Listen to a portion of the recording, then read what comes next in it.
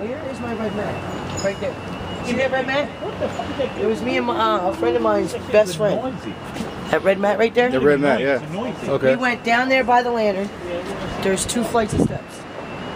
There's I'll show you in a few minutes. Yeah. There's a flight down, then there's a platform. Oh yeah, I know that. We laid the mat at the bottom, put 2 sleeping bags for a blanket down to lay on, 2 sleeping bags. We slept in the I put plastic bags over top of us and slept out the storm. How much water was up? Was water? None. We didn't get wet at all. We were dry. We were safe. Nothing hit us. And I mean, are you homeless now? Yes. How long have you been homeless for? For about 4 months. So obviously this has been the hardest one, hardest day? Yeah. Any advice for your fellow East Village people who are homeless now without no electricity, no phone? Cause they go uptown. They have plenty of food. No, just hold it out. They said sometime between now and Sunday we should have electricity. How do you make it every night without electricity? I'm a survivor. I've been on the streets on and off since I was 12. When you're out here, there's just ways to utilize. You just got to know how to survive. So what do you do if you need electricity? If you need to do something? I don't need electricity. What do I need electricity? I don't care about TV. I don't care about cooking. I don't care about all that. If I have to eat, I know there's places to go. I know people will give me if I need. We have people that come by and actually drop food off for us. Really? That feed us because they know we're homeless and we have nothing to do. We got so much food dropped off last night, it wasn't even funny. We couldn't even eat it all. We were giving it out to others. Really? So the response has been really good right now? Pretty decent. Pretty decent. Not perfect, but decent enough. And respectable enough. I mean, last night was Halloween. We had people dropping off. I had one family drop off a whole bag of rolls. Both? Rolls. Rolls. Just a bag full of rolls. We shared the wealth and gave them all out. Bread, Chinese food. So really, anybody who's without power and stuff in East Village should be all right. People coming from uptown. Yeah. The guy said, here, this is Chinese food. People coming from uptown. The guy came last night and said, this is Chinese food from uptown. And actually gave us uptown food from uptown last night. Okay. Jamar, give me a cigarette. I got one for you. Oh, I thought I did. Okay. Thank you then. Cool. What's your name? Melissa. Nice to meet you. Don't What's worry. it been like for you guys so far? A different experience. Yeah, I take it for granted. You live downtown as well? Yeah. So, it's not something I'm used to. I know when I get my power back, I'm not going to take it for granted like I did before. When did it hit you? Monday. It hit you Monday? Like Monday night, around 8:30. You had to evacuate from your place? No, I stayed. That's why I'm here now. Oh, okay. Why'd you stay? You just figured? I figured it wasn't going to be like Irene. Yeah. I can say, I can honestly say that it's good for us because we can experience how other people probably live. Yeah, this is something you normally see on TV. You never think it would happen in New York. Yeah. So it's something different. And then her, she was a step behind. And, like I felt fine. You guys been sharing these stories? I share stories about the neighborhood, what's going on. No, we just talk about people running us over cars. Oh, because there's no stoplights. No, this is when there was. How you guys coping with everything? Great. Did you get evacuated as well, or? No. Did you get evacuated, or No. just no electricity? No, this is zone C, so we were fine. But it took 2 hours to get the bathtub this much. Yeah. Boil the water. Boiling water, boiling water. How are you boiling water? Electricity? Oh, get gas. It's gas. The water around the city is what was feces. Ooh. Don't use the water. I bought water. I'm going to buy some more down to 2. I heard that on the radio. Someone said water is fine. We put in a lot of chlorine. Yeah. I have Brita filters, so Oh, those still work. a little bit. I try to. Yeah. I had to take mine off. This has got sandy. Living in the East Village. That's all. It's not. Yeah. I hope we have power Saturday. How long have you been in New York for here? Living here? Yeah. 65 years. So you've never seen anything like this? You have? Blackouts. I came here in 65. We had a huge blackout. Oh yeah. Oh yeah. 2003. Yeah. We had 9/11. Then we had other blackouts. We had a snowstorm. So you guys are all charging your phones here. So like when they charge, you have to go uptown to use them, or they work right here?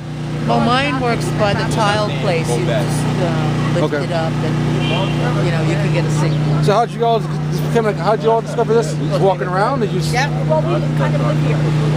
Kind of. We're you from saw the the neighborhood. from the neighborhood. And this is our hardware store. Okay. Oh my God. That's nice of them. They're across the street. They're doing Doing the same We thing. don't have as many there.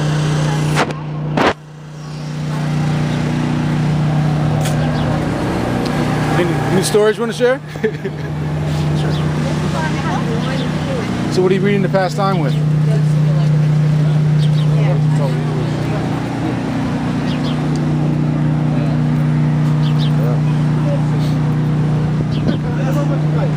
Any stories you want to share, anybody? I'm going to share stories from the neighborhood.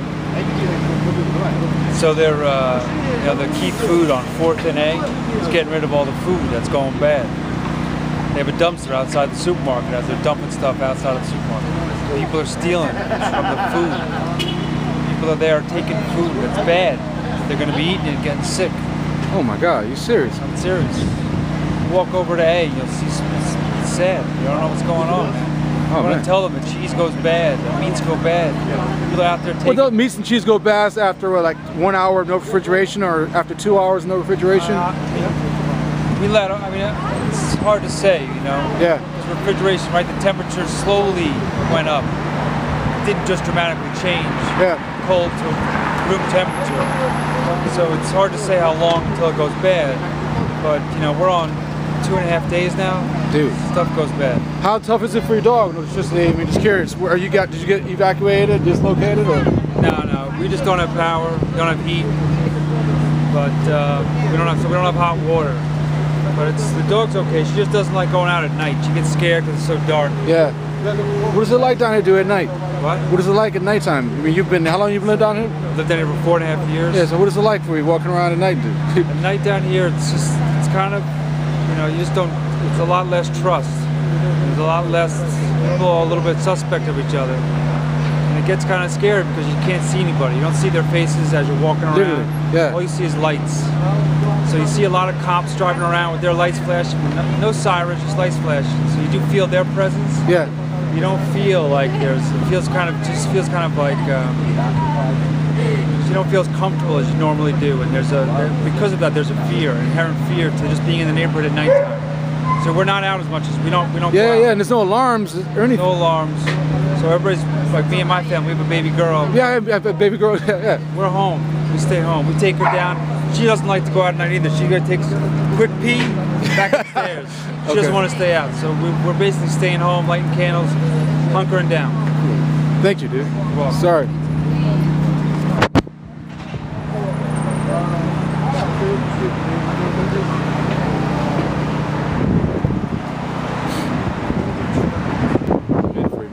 So you're sharing what's been the experience like for you and your community? It's been tough, man. I mean, what's one of the basic items everyone's picking up? Candles, batteries, some flashlights that we could get. Okay, go ahead. That's it. What made you decide to put the outlets outside to help people? What made you? We're here, man. We're here over 100 years old. Oh, I didn't know that. What's the story behind the store? There's 3 families been through. What's the family's name? This family's Saifee. Okay. It was Jack's before. It was another family before. So you've been here over 100 years? The store is. The store's been over 100 years. 110 years. Wicked, man. Has your family ever experienced or seen anything like this before? We had the blackout. The blackout. Was there a similar experience? Go ahead. This is worse. Why would you say this is worse? Just 3 days now. what is it like at nighttime around here? It's okay. It's safe. Surprisingly? Because no alarms, right? No, so far it's okay. Any advice for people? Where people are wondering how the community is doing? Because you can't make phone calls, can you? We have a landline. So the landlines work, but cell phones don't. So this would be a good time if you actually had a landline. You're smart. We have one landline. Okay. And what's the name of the store? Saifee. Saifee. Thanks a lot, Saifee. Thank you very much. What's the name of the business? Sapparo East. Yeah, I know Sapparo East, dude. You guys are giving out free curry. Yes. Why? What's going on? Appreciation. Appreciation. What's been the effect for you guys down here? I mean, no electricity. It's like freezer and refrigerator is down. So, I mean, we're able to keep everything in the freezer, but everything in the refrigerator has to go. Okay. But yeah, well, other than that, I mean, just not being able to run the restaurant for 5 days now. And I hear that we're not gonna have electricity until Saturday. Whoa.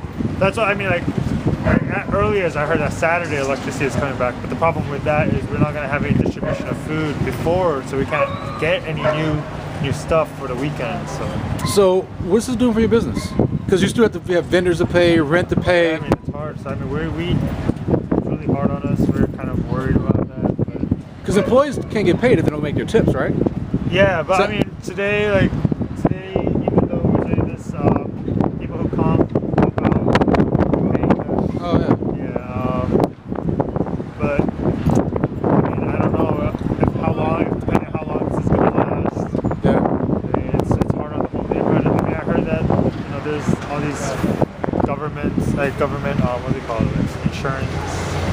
That may come to help small businesses. Yeah, in the neighborhood, after you get money from the insurance, if there's a lot of money that you lost, the government might help you. Okay. I don't know how much or the details on that, but if that's true, it'll be nice. But we're doing this more like an appreciation thing. Yeah, I love that. We've been around for 30 years. You've been down in the neighborhood for 30 years.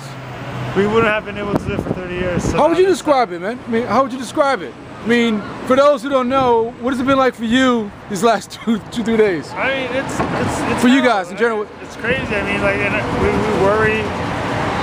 We worry every day. Like if we could do business even after the storm goes. I mean, even after electricity comes back. But why? Because it's been tough already. Yeah, it's been tough already, and on top of that, just having to pay rent, losing a week's worth of sales. It's just yeah.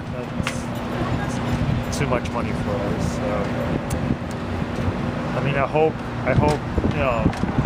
things will go back when electricity comes back. Everybody will be able to continue their business in the neighborhood. We're worried about how many businesses will be lost. But, you guys are our best. What is it like at night, man? At night, I mean, we moved to Jersey a while back. So we have electricity, but I was here last night doing the same thing. It's dead. No electricity. It's pitch black. Yeah. And then people probably are scared, worried, as much as we are. So. And what's your name? My name is Sho. And this is Sapparo, LaRon. Nice to meet you. So this is my small story, dude. So yeah. Hey, what's up, guys? I was walking. I'm glad to bump into you. A lot of people were talking about that because there's a lot of worry about the crime. No alarms. I know, any advice, anything you guys want to tell people down in East Village? We're just walking around the area making sure that everybody's safe, but if regular people, they should walk in a pairs of 2s or 3s, have a flashlight, and if you see that somebody's following you, have the cell phone out, put it on speaker so they can hear that you're calling 911, but never walk alone. It's not a good idea. Never walk alone. In all your years, man, have you guys seen anything like this? I was curious. A long time ago. Long time ago. What have you been hearing so far from people you talk to right now? Everything's quiet so far, but once the light goes out, that's when things change completely. And so your recommendation is stay indoors? No, if you have to go out, then go out alone. Maybe 1 or 2 people, maybe 3. Have a flashlight, have your cell phone with you. If you see that somebody's following you, call 911, put it on speaker, let the person hear that you're calling the cops on them. And for those who know, what's the role of the guardian angels in New York for those?